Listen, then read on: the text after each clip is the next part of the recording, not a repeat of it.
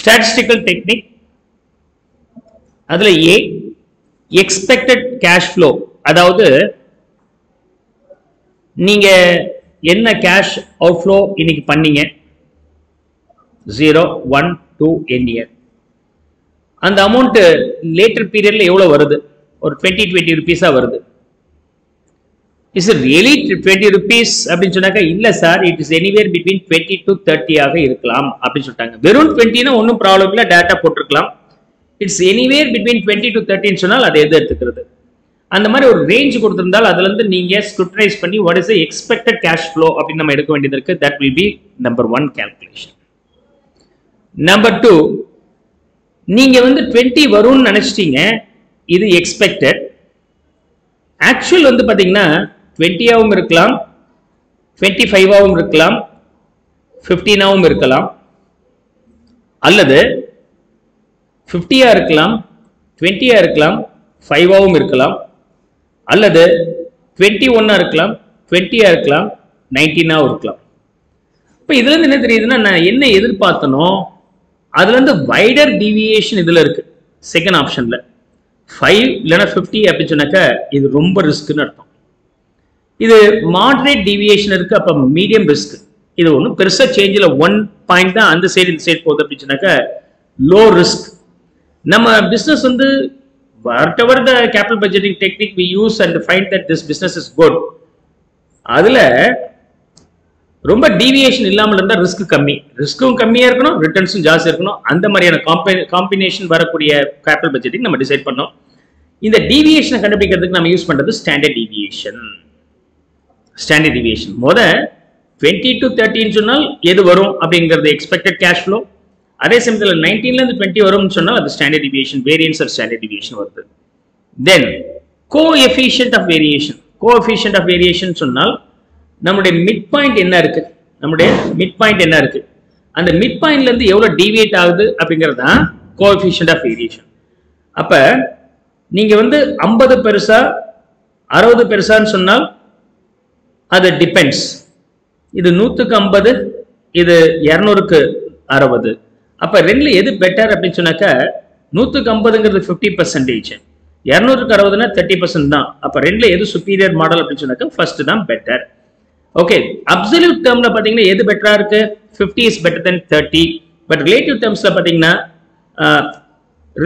Absolute டேர்ம்ல பாத்தீங்கன்னா 60 is better than 50 relative term அதாவது percentage base பண்ணி பார்த்தோம்னா அது பேர் ரிலேட்டிவ் டேர்ம்னு சொல்லுவாங்க இந்த ரிலேட்டிவ் டேர்ம்ல 50 is better than 30 ஆக நமக்கு இருக்கு அது மாதிரி ஸ்டாண்டர்ட் டீவியேஷன் அப்படிங்கிறது அப்சல்யூட் டேர்ம் பா இது வந்து அப்சல்யூட் ஓகே அதே கோஎஃபிஷியன்ட் வேரியேஷன் வரும்போது ரிலேட்டிவ் டேர்ம்ல வந்துருது இஸ் தட் ஓகே நவ இப்ப 20 வரலாம் 25 வரலாம் 30 வரலாம் சொன்னா நீங்க என்ன பண்ணுவீங்க what is your expected sir வரப்போற வருஷத்துல எவ்வளவு எனக்கு கேஷ் ஃப்ளோ வரும் 20 வரலாம் சார் 25 வரலாம் சார் 30 வரலாம் சார் என்னதான் சொல்ல வரீங்க அப்படின்னு சொன்னாக்க we can take the average right அந்த average தான் expected cash flow the expected cash flow is nothing but the mean that's nothing but mean அப்படினா அர்த்தம் summation of all the items divided by n இது ஒரு angle அல்லது probability of the cash inflow multiplied with the cash flow attached to that probability and summation of that is also mean இப்படியும் போடலாம் அப்படியும் போடலாம் ரெண்டுமே நமக்கு உண்டு அதாவது 5 5 5 6 4 what is the average எல்லாத்தையும் ஆட் பண்ணீங்கன்னா 15 25 divided by 5 போட்டீங்கன்னா 5 ஓகே இது x 25ங்கிறது summation of x n-ங்கிறது 5ங்கிறது n அப்ப உங்களுடைய மீன் x bar அது வந்து x bar னு சொல்வாங்க which is nothing but summation of x by n ன்னு சொல்லலாம் is that okay அதுக்கு பதிலா என்னென்ன நம்பர் இருக்கு 5 னு ஒரு நம்பர் இருக்கு 4 னு ஒரு நம்பர் இருக்கு 6 னு நம்பர் இருக்கு 5 எத்தனை வந்திருக்கு 3 நம்பர்ஸ் 5 ல வந்திருக்கு எத்தனை 6 வந்திருக்கு 1 நம்பர் எத்தனை 4 வந்திருக்கு 1 4 வந்திருக்கு this is x எத்தனை நம்பர் இருக்குங்கிறது ரிப்பீட்டேஷன் இருக்குலையா அந்த ரிப்பீட்டேஷனை ப்ராபபிலிட்டி ன்னு சொல்வாங்க that is called probability யூசுவலா probability நம்ம என்ன பண்ணுவோம் அப்படி சொன்னாக்க 1 ன்னு வெச்சுப்போம்பா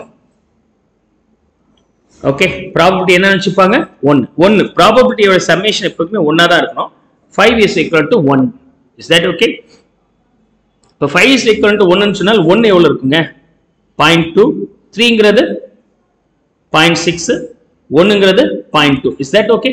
So we have converted that the probability. இப்போ என்ன பண்ண போறேன்னா I am multiplying the x into probability. Multiply பண்ணா என்ன ஆயிடும் 4 into 0.2 0.8, 5 into 0.6 0.3, 6 into 0.2 1.2. What is the summation of that? So நடுவுல இருக்கிறது 3ங்க, இது 3, not 0.3, it's a 3. Okay, 0.8, 0.3 and 1.2 எல்லாத்தையும் ஆட் பண்ணீங்கன்னா எவ்வளவு வருது 5 வருது. This is the answer. இதுதான் வந்து என்னது x bar. We get the same x bar here. இந்த பேட்டர்ன்ல வரும்போது summation of probability into that x. Okay, அந்த x தான் நம்ம வந்து என்ன சொல்லியிருக்கிறோம் different cash flows. ரொம்ப பேர் ரொம்ப விதமான cash flow சொல்லுவாங்க. சார் இந்த ப்ராஜெக்ட் ஒன்று பண்ணலான்னு இருக்கிறோம், இதுக்கு என்ன ரிட்டர்ன் வரும் நீங்க சொல்லுங்க அப்படின்னா ஒருத்தர் 20 சொல்லுவான், ஒருத்தர் 25 சொல்லுவான், ஒருத்தர் 30 சொல்லுவாங்க. அதெல்லாம் வச்சு நம்ம எஸ்டிமேஷன் எவ்வளவு இருக்குன்னு கண்டுபிடிக்கும் போது இந்த ப்ராபபிலிட்டியில மீன் கண்டுபிடிக்கிறோம். இந்த மீனுக்குரிய formula either summation of x bar n or summation of probability into x. ரெண்டு மாடலும் நமக்கு உண்டு. predominant நமக்கு இந்த ஃபார்முலா தான் இங்க அப்ளை பண்ணுவோம். இது A கேஸ். ஸ்டாண்டர்ட் டிவியேஷன் வரும்போது yes of course standard deviation என்ன ஃபார்முலா நம்ம யூஸ் பண்ணுவோம். So we have basic formula being standard deviation. அதுக்கு இன்னொரு மெத்தட்ல எப்படி யூஸ் பண்ணுவீங்க, small sigma யூஸ் பண்ணீங்கன்னா standard deviation. Small sigma can also be used is equal to root of x minus x bar, x minus x bar to the power 2 divided by n divided by இது summation divided by n minus 1. இது formula இருக்கு. இது ப்ராபபிலிட்டியில வரும்போது இந்த formula என்ன ஆயிடும், டினாமினேட்டர்ல இருக்கிற என்னங்கிற கான்செப்ட் இங்க இல்ல பாருங்க. அதே மாதிரி தான் இங்க என்ன வராது, அது பதிலா என்ன மாறிடுச்சு p வந்துருச்சு பாருங்க. So x minus x bar into p ன்னு மாறிடும். டினாமினேட்டர்ல இருக்கிற என்ன தான் நியூமரேட்டர்ல நமக்கு p ஆக மாறிடுது. இப்போ ஸ்டாண்டர்ட் டிவியேஷனுக்குரிய ஃபார்முலா என்ன அப்படின்னாக்கா, ஓகே ஸ்டாண்டர்ட் டிவியேஷனுக்குரிய ஃபார்முலா என்னன்னா summation of probability into x will be the formula. X bar is the formula. Is that okay? X minus x bar போட்டுக்கணும், sorry, probability into x minus x bar will be the formula. இதே formula தான் x minus x bar அதோட probability எடுங்க to the power 2 போடணும், to the power 2 as usual. இங்கே power 2 இருக்கு, இங்கே 2 இருக்கு. of course questionல இங்கே power 2 போடாம விட்டுட்டேன். One second, power 2, yeah, power 2 should be posted, right? Then take the root of this, take the root of this. This is what about the standard deviation குரிய formula. மூணாவது formula இது வந்து என்னது absolute டேர்ம்னு சொன்னேன். மூணாவது வந்து coefficient of variation, relative term. Coefficient of variation வந்து relative term. Relative term அப்படின்னு சொன்னாக்க 50ன்னு சொல்றது பதிலா இந்த 50ங்கிறது எவ்வளவு மார்க்குன்னு சொல்லணும், 100க்கு 15 சொல்றோம் இல்லையா, அதான் ரிலேட்டிவ் டேர்ம். அப்படின்னா coefficient of variation CV in short is equal to standard deviation by mean. இதான் coefficient of variation. Predominantly you have to understand these three formula. என்னன்னா mean தெரிஞ்சுக்கணும், standard deviation தெரிஞ்சுக்கணும், coefficient of variation தெரிஞ்சுக்கணும். இந்த மூணு ஃபார்முலாக்குரிய மூணு கால்குலேஷனுக்குரிய ஃபார்முலாவை நீங்க கிளியரா அண்டர்ஸ்டாண்ட் பண்ணிட்டீங்கன்னா போதுமானது. This is the part. Is that okay? Come on, make a note of it.